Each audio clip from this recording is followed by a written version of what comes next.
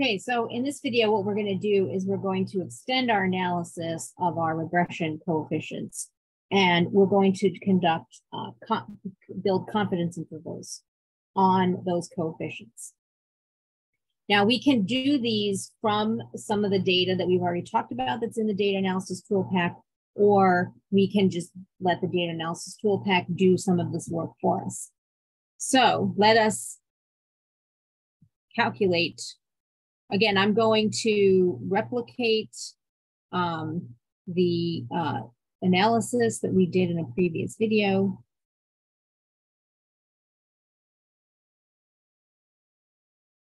No, this actually should be this column.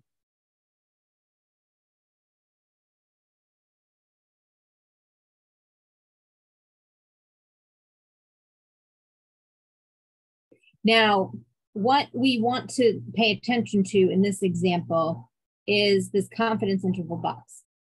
Now, by default, the data analysis tool pack is going to construct confidence intervals at the 95% confidence level range.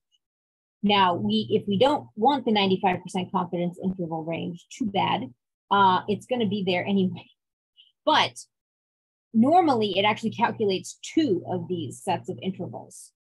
And what we can change is we can change the second one to be something that we want. So if we check the confidence level box here, we can then change the percentage. And just for the sake of argument, I'm going to change the confidence interval level here to 99%. You can change it to anything that you want in percentage form. And then I'm going to run our analysis again. And again, this will be similar to what we have seen in previous cases. And I'm just going to expand my column widths a little bit so I can see everything. Now, this is part of the data analysis output that we have not looked at previously, but we're going to pay attention to now, and that is in this section right here.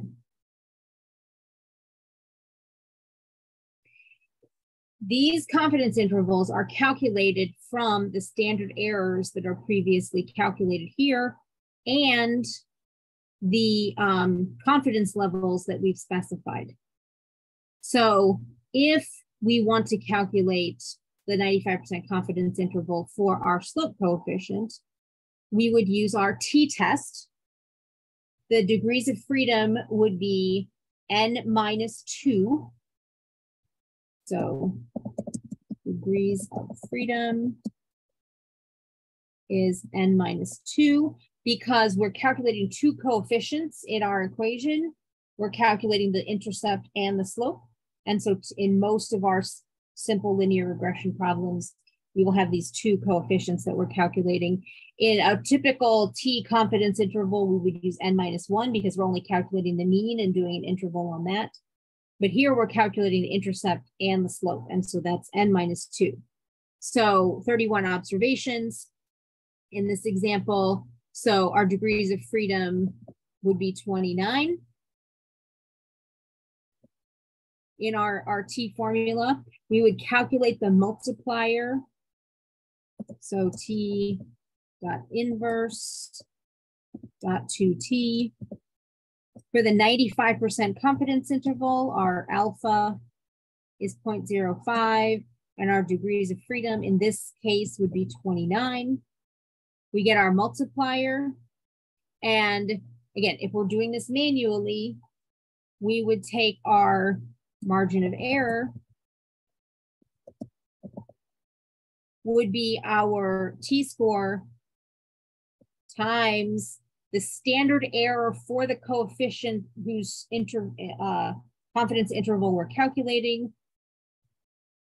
And then the lower bound and the upper bound of our confidence interval would then be the value of the coefficient minus the margin of error, or the coefficient plus the margin of error.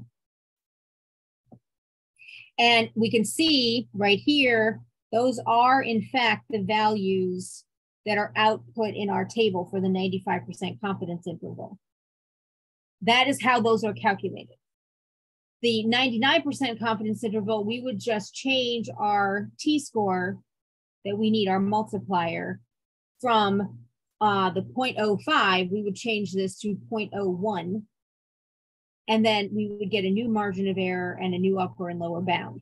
But this is, again, an interval based on the fact that we have this data, and there's some error, there's some residual, we only have so many values, blah, blah, blah. How much variability do we think there is in this value?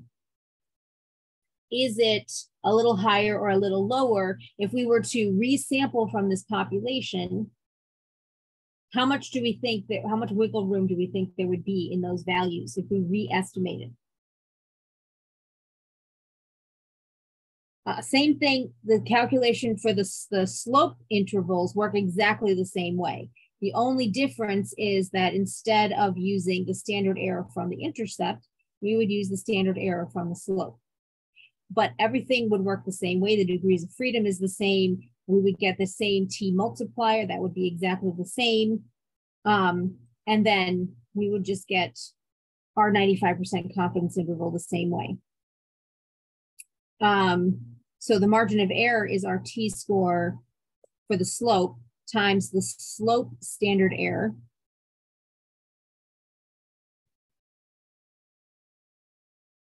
And then the lower bound would be the slope minus the margin of error. And the upper bound would be the slope plus the margin of error. And again, this is what we get exactly right here. These are the confidence intervals on the slopes.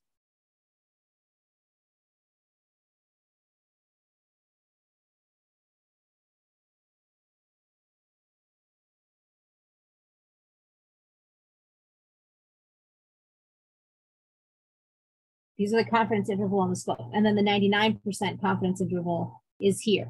And again, we can update this if we need other ones. We can do it manually, or we can let the data analysis tool pack calculate those confidence intervals for us.